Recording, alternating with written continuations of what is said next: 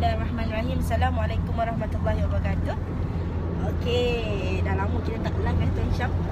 Sekarang kami dalam perjalanan untuk berjumpa dengan klien. So semalam kami nak share sikit lah. Oh, sekarang terus gelap sikit. Kejap So semalam Tuan Syam kita jumpa dengan seorang business owner. Semalam 2 hari lepas kita jumpa dengan, dia datang daripada jauh. Daripada jauh datang naik flight lagi kan, berjumpa dengan kami kerana nak bincang ada beberapa perkara lah. Ada beberapa perkara yang kata isu dia ialah bisnes dah mula growth. Staff dah ada 40 orang. Tetapi malangnya bila dah staff 40 orang, dia kata saya baru sedar, saya baru sedar bahawa saya ambil staff yang salah. Maksudnya kaedah daripada nak mula ambil staff tu, dia dah dia kata dia baru sedar dia buat salah lah. Tuan Syam, nak komen apa? So asalnya dia dapat tahu tentang kami daripada Facebook dah lama. Dan dia mencari orang yang boleh bantu advice dia berkaitan dengan HR. So bila dia nampak ataupun dia jumpa dengan page Pakar HR ni, dia nampak dia perlu kepada orang yang boleh menasihatkan HR dia dengan betul. Sebab bisnes dah grow masalah dah grow, dah ada 40 orang staff. Itu satu restoran. Sales dah. Tapi dia ada satu lagi kilang juga yang proses makanan pun dah ada 8 orang, 10 orang staff. Dan isu dia yang paling penting sebenarnya, dia kata dia tak tahu macam mana sebenarnya sepatutnya dia uruskan pekerja dia. Which is yang dia kata dia walaupun datang daripada jauh, naik flight sampai ke Senai, kemudian naik sewa kereta datang ke office semata-mata untuk dapatkan panduan yang betul lah tentang mengurus HR. Okey, Puan Salma. So daripada hasil perbincangan tu lah, kita nampak sebenarnya apabila kita ada bisnes, bila bisnes tu dah mula growth, maksudnya sales dia dah agak stabil Tuan Syam. Maksudnya dah boleh buat, orang kata apa, dah boleh seriously kalau ikutkan macam dah boleh buka cawangan lah. Kita senang nak faham lah kan. So maksudnya bisnes sudah stabil, sales dah stabil. Tapi business owner ni baru perasan bahawa masalah utamanya ialah staff tak support.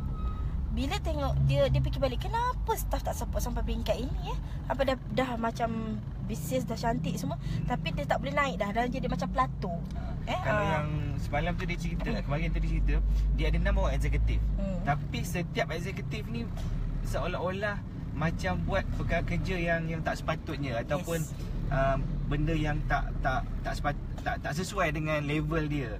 Dan bila kami share satu perkara tentang piramid pengurusan tu, baru dia faham. Dia kata, oh baru saya faham, rupanya yang ini sepatutnya dekat level ini dan yang jawatan ni level lain dan sebagainya lah.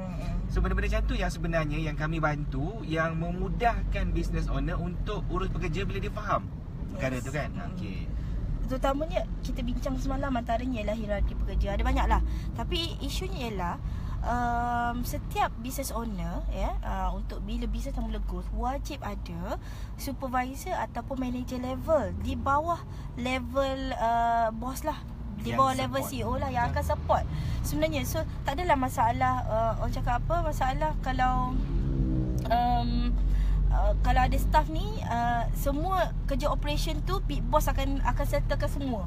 Masalah kecil-kecil contohnya, kalau dekat office kertas tak ada, kalau dekat restoran mungkin bahan mentah tak cukup, lepas tu ada barang bila closing ada stok tak, tiba-tiba macam tak cukup dan sebagainya. So benda-benda macam ni, bila ada wujudnya supervisor dan juga ataupun manager dalam satu syarikat tu, maka mereka supervisor ni akan sebab dia ketua kan, dia ketua, jadi dia akan settlekan isu-isu yang kecil-kecil.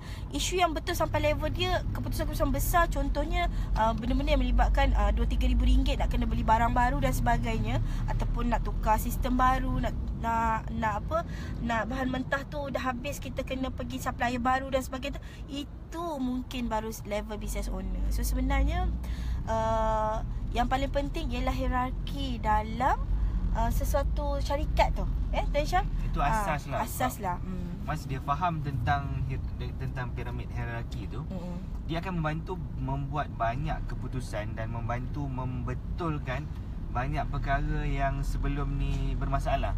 Sebagai contoh, sebelum ni dia ada eksekutif dia dia pun tak tahu dia nak bagi job description apa kat eksekutif ni, apa jawatan yang sepatutnya eksekutif buat, level mana sepatutnya eksekutif buat keputusan. Dia tak tahu nak letak benda tu. Sebab apa? Sebab dia tak ada knowledge pasal HR. So kami kongsikan semalam, kami kata apa yang antara yang boleh business owner ni fikirlah. Ada certain part yang dia tak boleh nak fikir sendiri. Cari orang yang boleh advise dia berkaitan dengan perkara tu. Dan benda tu sangat membantu memudahkan kerja dia. Yes. So sebenarnya bila sistem kerja dalam satu syarikat tu teratur, maka kuranglah burden business owner, di mana sebenarnya sebagai business owner kita akan melihat sesuatu syarikat tu untuk growth macam mana, kan? Untuk growth, untuk lebih berkembang, visinya, misinya untuk 5 tahun, 10 tahun akan datang, visi kita apa. Saya percaya untuk setiap business owner memang dia tahu syarikat dia boleh pergi jauh mana dan akan pergi ke mana, sampai level tahap mana yang akan kita pergilah satu syarikat tu. Sayangnya bila sampai satu peringkat di mana dah mula dah ni, dah nak berkembang, dah mula orang kata nak melonjak sales, pada ketika itu barulah ramai business owner sedar bahawa pentingnya pengurusan pekerja ni. Bahawa macam yang kita jumpa semalam tu, kata saya sekarang sedarlah bahawa dulu saya main ambil je. Bila saya ambil, risikonya saya main ambil je sampai ikut prosedur betul. Ada kawan kenal, masuklah macam tu kan. Macam ikutnya kalau setakat nak cukupkan staff je lah. Jadi bila dah mula ada masalah-masalah disiplin, ada mula masalah attendance, contoh dia cakap, bila kami ada buat analisis masa sebelum kami memulakan perbincangan, biasa kami akan buat analisis di mana dia tengok rupanya banyak sangat dia bagi benefit, dia banyak sangat dia bagi ganjaran kepada staff. Sayangnya dia tidak mengenforcekan apa-apa tindakan disiplin. Mana kalau staff tu, siapa tu? Fadila, terima kasih, thank you for watching, minta share tau. Okay. So masalahnya bila staff ni dia mula dimanjakan, akan dipamperkan, datang lambat tak apa. Contohnya seolah-olah syarikat kita ni tidak ada disiplin. Seolah-olah syarikat kita ni saya suka metaforakan, menanalogikan macam rumah kita. Syarikat kita ni budayanya macam rumah kita lah.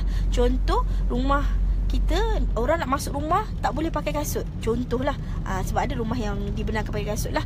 Kalau orang Muslim, orang Melayu, normally kita tak benarkan pakai kasut sebab kita nak jaga kebersihan tu kan.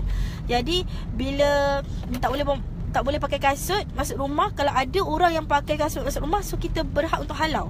Maksudnya kita tak benarkanlah dia masuk. Sama juga dengan syarikat kita, kata Syam. Kalau kita kalau staff datang lambat, kenapa kita biarkan?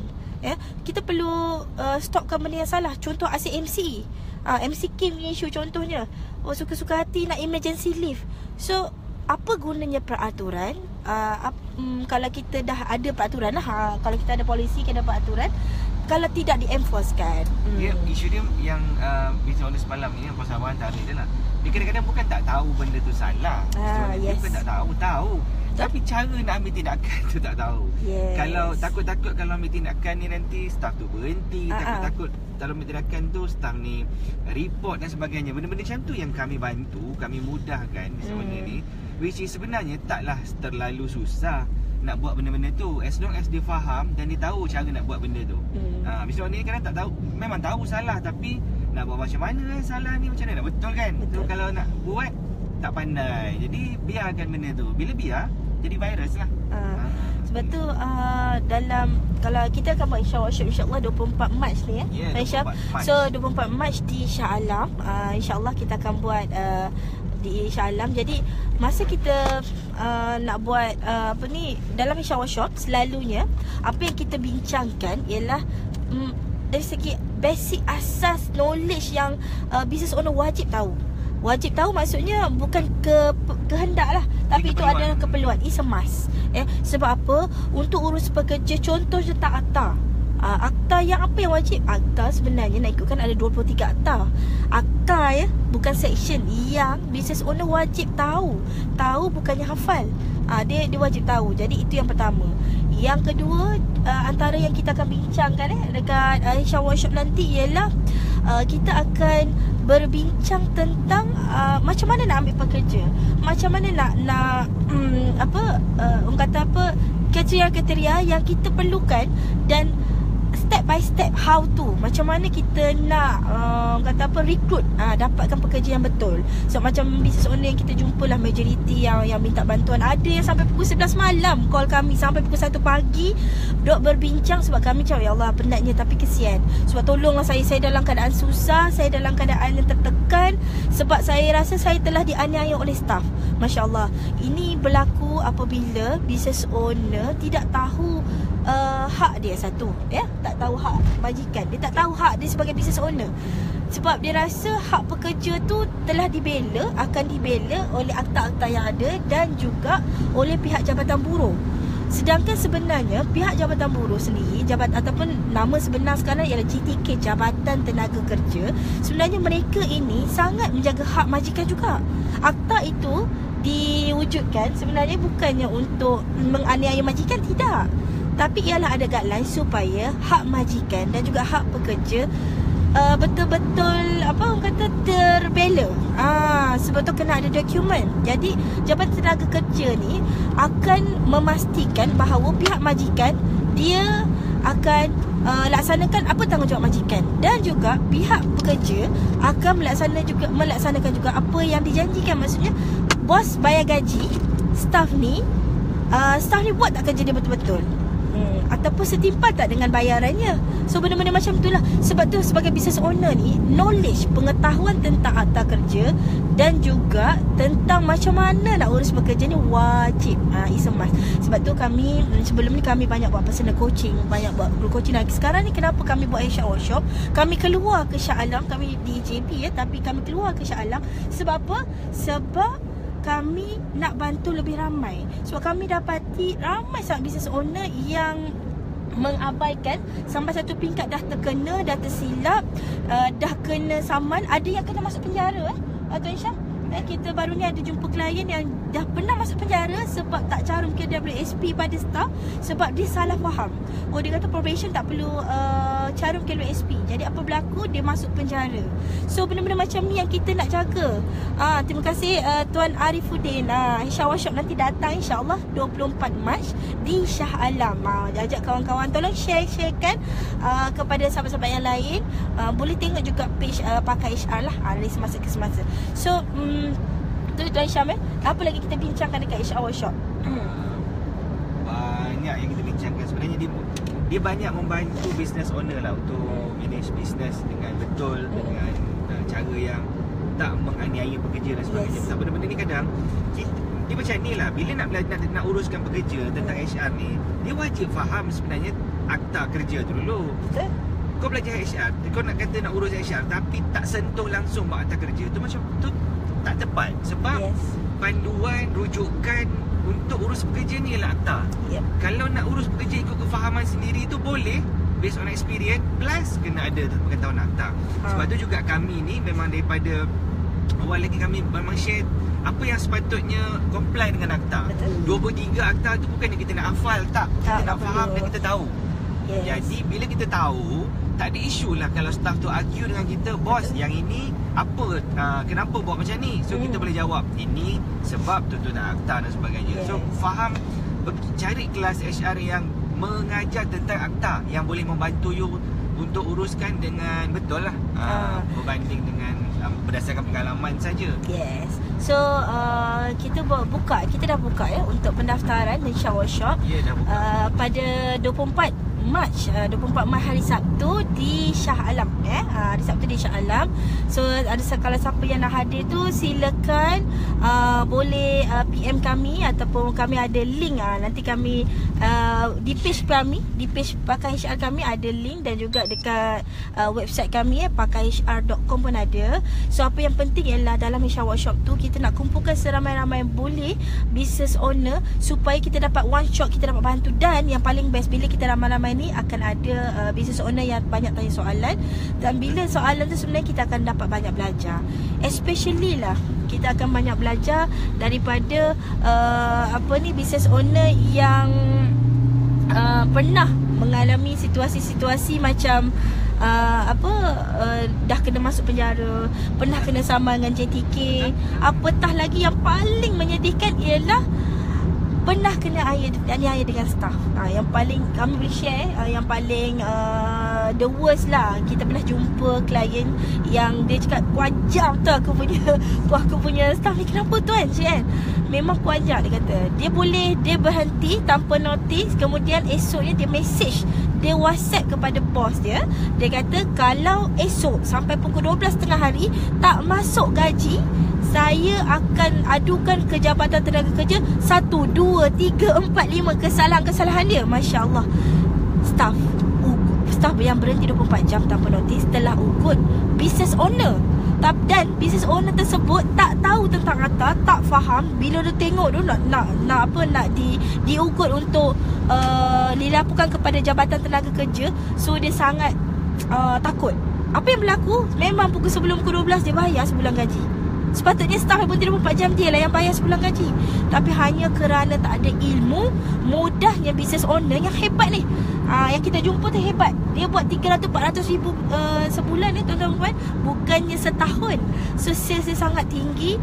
Malangnya hanya kerana ilmu nak urus pekerja tak ada. So kami memang sarankan sangat-sangat business owner, terutamanya yang pernah menghadapi masalah-masalah berkaitan pekerja, jemputlah hadir. Sebab apa? Sebab kami memang niat kami nak membantu lebih ramai business owner. Dan tolong kenalkan kami, Pakar HR, kepada mana-mana business owner yang memerlukan. Kenalkan kami dan boleh hubungi kami. Page ada, website ada, nombor telefon semua ada, ya. So yang paling penting dalam matlamat kami di Pakar HR adalah untuk membantu. Ya Tuan Syam, last word? Last word, boleh layari www.pakarhr.com/hrworkshop. Ya, untuk pendaftaran. Okey, jumpa nanti insya-Allah 24 Mac, hari bulan 24 hari bulan Mac, hari Sabtu di Shah Alam. Tempat nanti kita akan maklumkan, ya. Okey, jumpa nanti. Terima kasih for watching. Assalamualaikum.